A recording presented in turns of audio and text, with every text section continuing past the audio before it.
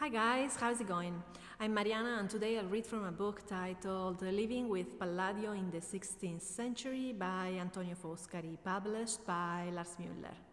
Foscari is an architect, professor of architecture history at UAV in Venice, and has published extensively on Italian Renaissance architecture. Visiting the villas built by Andrea Palladio, one inevitably asks oneself how people lived there in the 16th century. Palladio articulated the villas as small towns that form a unit with adjacent service buildings and farm fields. Within their walls lived a multitude of people of all ages, social backgrounds, and various skills. All the private buildings that Palladio designed for Venetian nobles and gentlemen living in the mainland are referred to as houses in his writings. He took for granted the fact that in his day, a family of high social standing formed a group of people who, as well as being bound by family ties, engaged in a specific trading activity or enterprise, and therefore comprised a unit that carried out an economic function of the kind undertaken by joint stock companies today. Palladio gave his own interpretation of a particular political and cultural trend that saw greater emphasis given in society to the landowner, namely to a gentleman who lived off his private assets and estates. A 16th century seigneurial house would have contained quite a large community, and a varied one, not only in relation to the tasks, responsibilities, and roles each individual member undertook, but also in terms of their age, sex, and social background. Therefore, these houses were occupied with a level of intimacy that for us today can only be found if we step aside from the bourgeois canons introduced by the French Revolution. Moreover, this intimacy was only tolerated while the house was dominated in theory as well as in practice by the figure of the master, whom Palladio placed at the head of the basic social structure he calls the famiglia or household.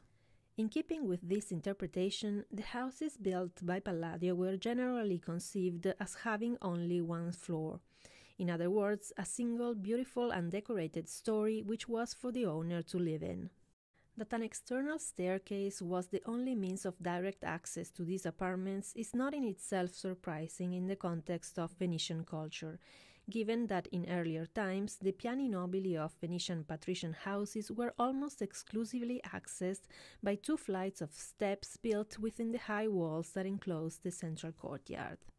Instead, in the case di villa designed and built by Palladio, the stairs are positioned on a symmetrical axis to the house and are unprotected by other structures. As such, they form a conceptual but also a physical link between the interior of the house and its surroundings. It is a link which Palladio emphasizes whenever possible by building a road which projects the axis of symmetry through the house and into the landscape, and placing a loggia, a pronaos, and a portico at the point where the axes intersect the house, thereby bringing the exterior and interior spaces of the house together. As such, it is, or it wants to be, a sort of marker of acceptance, a celebration of that Pax Veneziana that the Republic had successfully brought about on the mainland after what had seemed like an unending period of war and turbulence.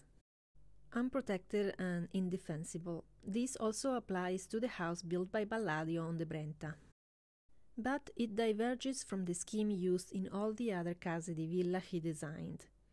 Here, the house rises above a high basement, and the portico, which stands above the basement almost like an acropolis, is not accessed by means of a staircase on axis with the symmetry of the building. This decision introduces a degree of detachment between the house and its surroundings. The striking architectonic quality of the external stairs leading to the master's room are countered in Palladio's buildings by the restricted scale of the internal stairs, which the architect defines as smaller, owing to the minimal measurements he gives them. Such a striking difference between the external steps and these internal staircases depends on the subaltern role that Palladio gives to the two floors of the house, which, not by chance, he defines in negative compared with the main floor. The floor underneath and the one at the top are not occupied by gentlemen. It is on this basis that Palladio does not give any particular name to either of these two floors, nor does he specifically define their function, and instead he only talks about the rooms at the bottom and the rooms above, sometimes referring to them simply as the places below and above. Let us walk in our imagination into the basement of the house. It contains all the functions linked to domestic management, which Palladio groups under the heading of essentials. The cellars, the goods stores, the pantries, the kitchens, the smaller dining rooms, the laundries, the ovens. The stanze di sotto in the house built on the Brenta respect the principle that the essentials, namely the less attractive functions of the house, must be concealed as far from our eyes as possible. To achieve this, the window sills of the rooms at the bottom are positioned quite high up compared with the level of the floor, so that anyone walking or standing outside the house cannot see what is happening inside these basement areas.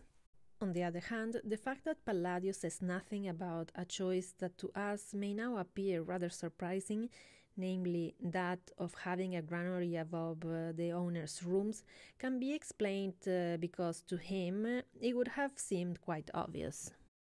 For Venetian gentlemen, keeping woods on the ground floor not far above the water level of the lagoon would have been impractical.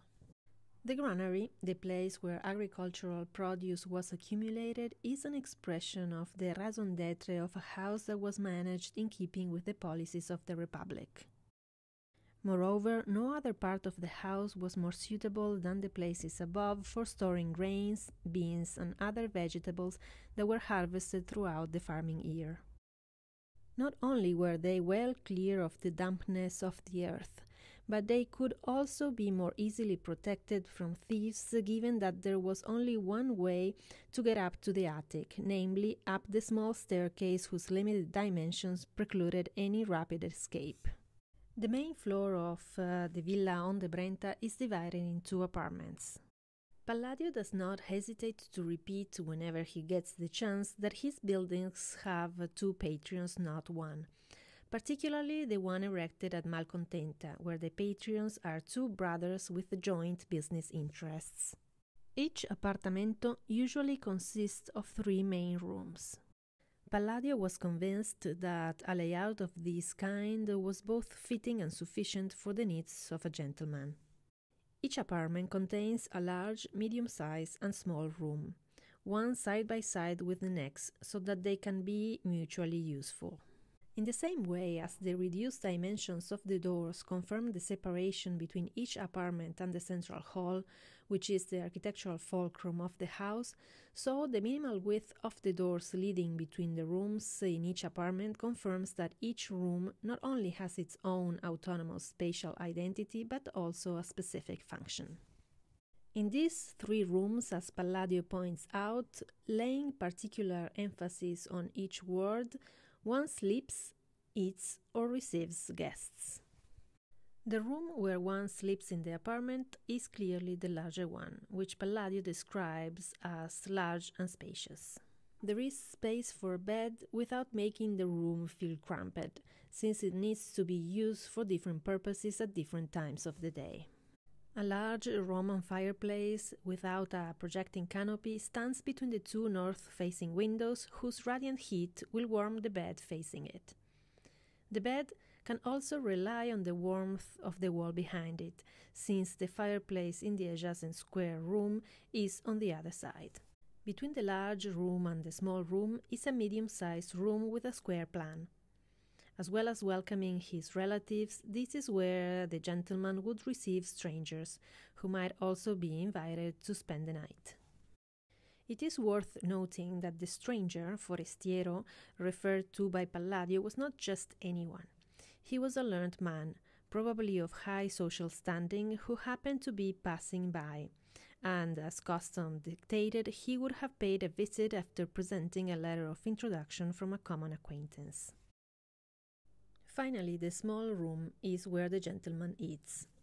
In a patrician house of the Cinquecento, whenever there was not a banquet which would have been held in the portico or central hall of the house, the meals were eaten by the owner almost always alone, or more rarely, as far as we know, with his spouse.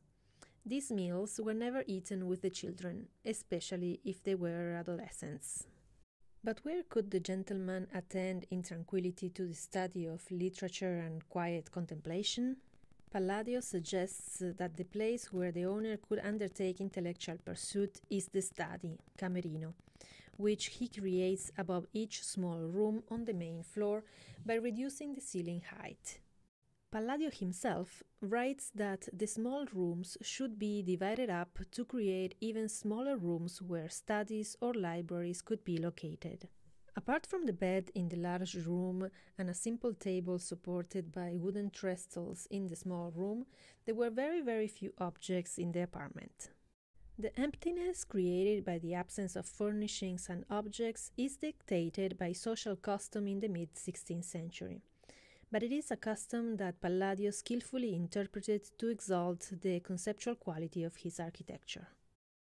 In the absence of furnishings, what brought these spaces to life were the figures painted using an impoverished technique that the new generation of artists knew how to practice with speed and modern sprezzatura.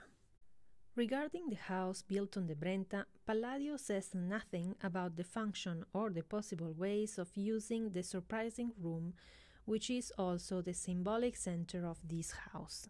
He simply notes that this was where those waiting to greet the master of the house or to ask him for help or a favor can spend their time pleasantly. Even if Palladio is completely silent on this point, we can be certain that banquets and dinners were held here. Although the number of guests invited to Casa di Villa was lower than could be invited to a house in Venice, we should not conclude that a banquet resembled a modern-day dinner party, however sumptuous. It was an event that involved a large number of people, whether guests, valets, musicians, or servants, and there would also have been acquaintances present as spectators standing around the table. This was, in every sense, a spectacle in which everyone, or almost everyone, was both actor and audience. Ask for the book at your local bookstore. Thank you very much for watching this video and see you in the next one. Bye!